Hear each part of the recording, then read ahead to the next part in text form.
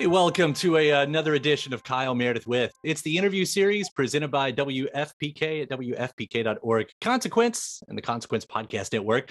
Thanks as always for making your way here and checking out the series. You know what to do. If you like what you see, what you hear, hit that subscribe button. We put out 3 new interviews every single week, so it's a great way to keep up with all of your favorite artists. And I am so excited today to be talking with Avril Lavigne. Hello.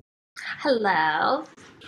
First off, you got this new record. It's called Love Sux, and every single song on here is like a single. It's like every one of the songs could be the lead single. This is kind of an incredible record. Congratulations. Well, thank you for saying that. that's like a really nice thing to hear. I'm really proud of all the songs, and I did write like 30 plus songs, so I had a ton to pick from and put my favorites on here. But yeah, I'm really excited for this album, Love Sux. I'm amped on it. Yeah, so here you are, with a sound that a lot of us are familiar with. You, some of us have been wanting you to try out again. When did you know that you were going to do this record?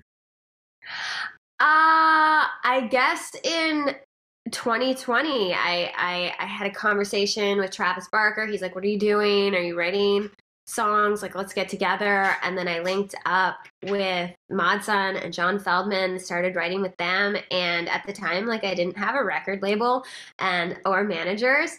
And I just I was connecting with all these people and friends in the scene. And it just felt like a great time for me to make this type of record. I feel like this is a record I've always wanted to make. Yeah, that's interesting too, because again, here you are with, it's a very strong pop punk record, like almost front to back. Yes. Entirely. So when you're going into this type of songs, when you're writing the songs for the album, like what was that process? Like immediately knowing you were going to lean into that?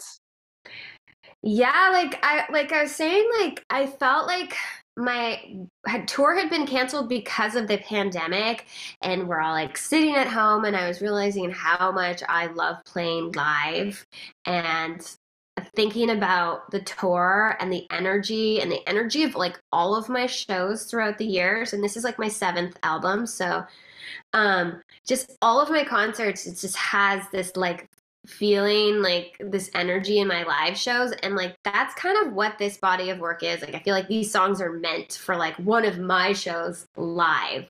Yeah, and conceptually, Love Sux is the album title, but that's also the title of one of the first songs that I wrote for this album. And because that's how I was feeling at the time. I was over love. I was burnt out on it. And I was okay. And that was my headspace that I was in. So I wrote Love Sux, and then I talked to the guys in the studio, and we kind of tapped into all that. But like you were saying, it kind of has sort of one tone through this whole album, and it's just loud guitars not holding back. The songs are anthemic. Writing from my perspective, a female's perspective, I feel the songs are empowering, and the album's really lighthearted and a ton of fun. Yeah, it's interesting. I was checking out social media's, Twitter's and yours, and of course I end up on Modson's as well, looking at the videos. But there's a line on there about talking about falling for each other during the record, and I thought, what an interesting juxtaposition. I don't know if that's the right word, but to be writing an album called Love Sux and at the same time maybe experiencing something new. Like what was that like? I mean, it was something I tried to I met Mod, and I was actually telling him and Feldy, I was this is where I'm at. I'm over love. I need a minute. I need a break. I'm just going to focus on me. And we're writing about it. But then pretty much immediately, Mod and I had a connection, and we started dating, and couldn't really help it. But I was whatever, I'm just gonna go with it. This is fun. It feels good. And we all just had a blast together. And so yeah, during that process, then I ended up in a relationship, and there are then a couple songs on the album where I open up and tap into a different emotion and become more vulnerable in the one kind of like mellow balladish song called Dare to Love. Mhm. And that's like a song that I wrote when I was going through that. And it was like actually really hard for me to kind of go there again because I was just so just like over it and like I really I guess had my walls up. Like why wouldn't I though? I don't blame myself for some of the stuff I've been through and in love and all and the ups and downs and um but ultimately like yeah, I do want to be in love and in a relationship. And so like there's like a couple love songs then after that came to life on the Yeah. record. Well, Dare to Love, especially, yeah, it does stand out because it gives that break. I mean, when it hits, because it sounds different, does remind me a little bit of what you did maybe on the last record. You know, Yeah. the bridge in that way. But as you talk about like around 30 songs, like were there more of those that sort of broke the sound, and that's why you didn't shift towards them? No, they were kind of like all like I could have made a double album with this Wow. whole spirit. And that was my plan and that's what I wanted to do. Um and I have some really some favorites that didn't even make the out like I had literally could put out another record right after this one. And I'm in love with all of the songs. But yeah, Dare to Love Me, I didn't want to put on this record. I was like, I don't like really want to do this. And the guys loved it. And they're like, this is our favorite song. You have to put this on the record. And I was like, fine, you win. But I was just like in a different place. I was just like, you know what? It's I just wanna. The last album was very just like a lot of ballads. It was really deep. It was really emotional and in some ways like heavy. And like I did what I needed to do for me at that point in my life, like creatively. And then like I was just like, I'm here. I want to have fun. I want to rock, and I want to play. I can't wait to go out on tour. And these songs have just like so much energy and they're anthems. And yeah, Yeah. Well, you had said even there's beyond just love sucks and breakups and stuff like that. There is that standing up for yourself, the empowerment part of it. Like that part didn't have to be there, and you chose that to be there. And I think that's important that you're highlighting that too when you're writing those songs. Like, is that something that you say, but there has to be the strong part of me in these songs, or is that something that just came natural? that's something that comes natural and that I feel like has stuck with me with all of my songs.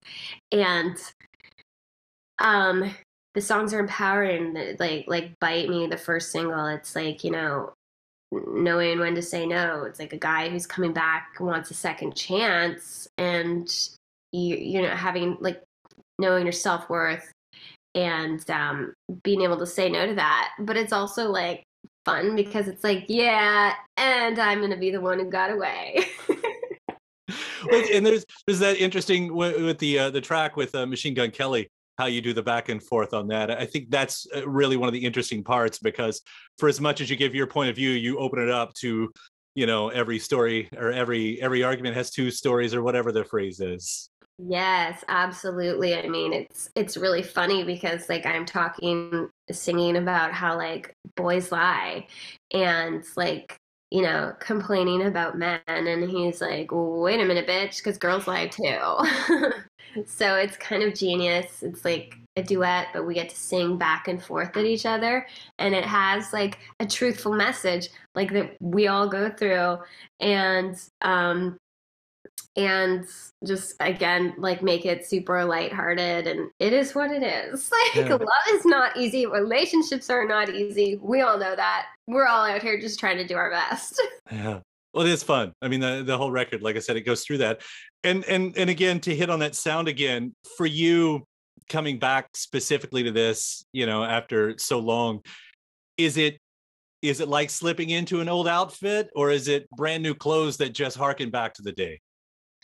I feel like myself, and like I feel like when I was discovering myself musically, probably like my first year of high school and like buying CDs for the first time and discovering like other bands and like really like figuring out what I liked musically and stuff. Like I was gravitating towards like bands with like that were a little more um guitar driven rock and roll, like Blink 182 and Green Day, Goo Goo Dolls, Matchbox 20, and I wanted to play guitar, and I wanted to write my songs. And so that was the music that I really, as a young teenager, started to probably shape me as an artist. And so making an album that's, whatever you want to call it, pop rock, pop punk, heavy guitars, live drums, like this is so me. Like this is what I love. This is like this is the attitude and spirit you hear on like all my concerts live. And so it was just like easy. And like working with this group of guys, these musicians from this scene that I collaborated with on the album, it was just so effortless. Like I felt like everyone just totally knew me. I felt like I was hanging out with a group of like people that I went to high school with. Like we like all just kind of can relate to each other. We come from the same sort of like type of background, and they all just like, I felt like we all complimented each other, and they all really got me, and it was just like easy. Definitely the most fun. Well, I hadn't looked at the track list. Which is why there's 2 albums. Oh, right. Eventually, hopefully, yes. Because we were done the first one, and I was like, no. This is way too much fun. And we were all like, no, let's just keep going. Like, I was like, I never want this experience to end. Was interesting too, because knowing that you were working with Travis on here and then hearing the sounds, I hadn't looked at the track list, and I thought, yeah, it's probably inescapable that I'm going to think about Blink-182 and with some of the songs, like that sound is there. And I thought, oh, wouldn't it be great if Mark was on here? And then, oh my God, Mark is on here. That's his voice.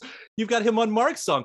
Tell me about how that happened, and well, tell me anything about that. And just so cool. Like one of the coolest sessions. Like I was like, I'll admit, like, I was, like, fangirling out a bit. Like, I looked at Maud and Feldy, and I was like, I'm freaking out. Like, and I never do that. I was like, this is amazing. Like, so he hit up Feldy and was, like, wanting to write a song. And at the time, we had to write it on Zoom because of the pandemic.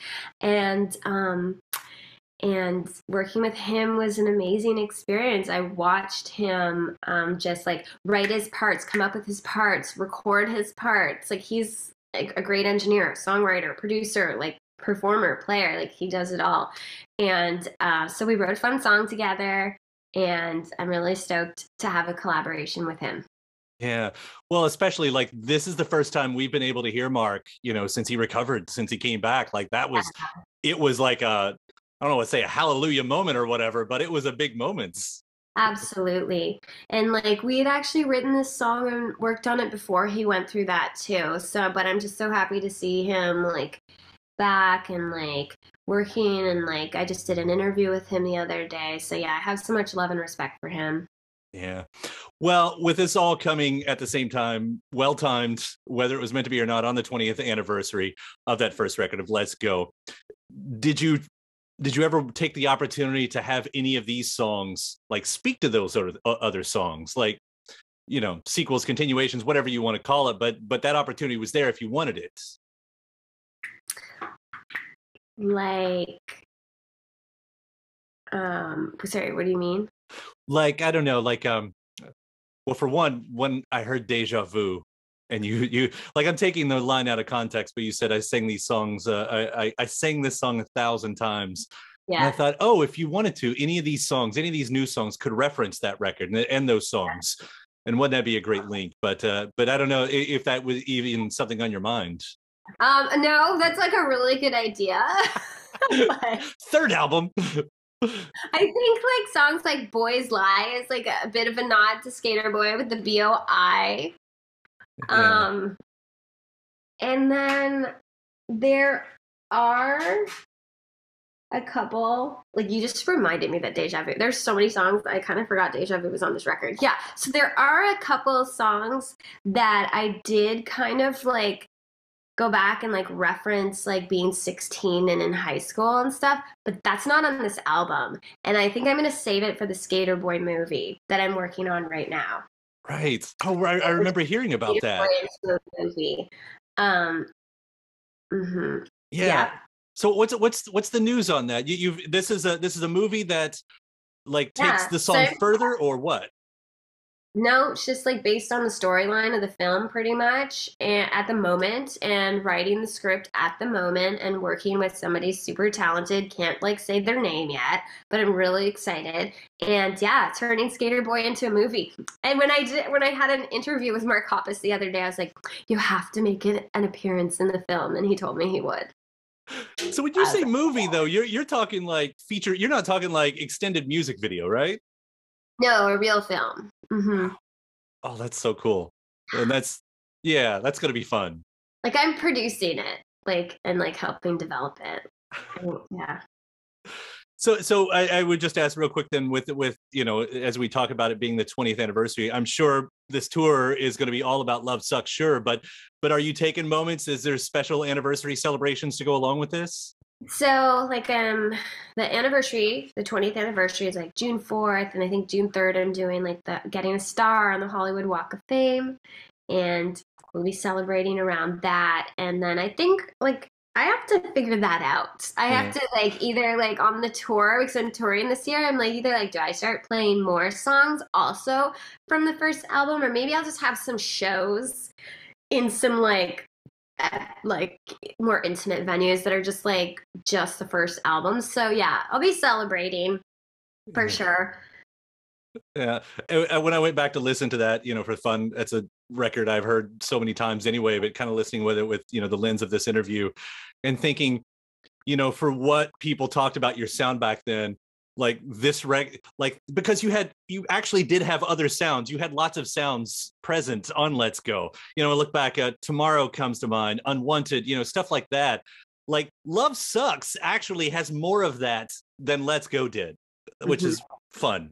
Yeah, I feel like the first album and like a lot of my albums and my music is diverse. Like I love nothing more than a loud distorted guitar and like rock music, rock influenced inspired music, and doing that on stage. But I also love to switch it up with like a gnarly emotional like heartfelt ballad every now and then.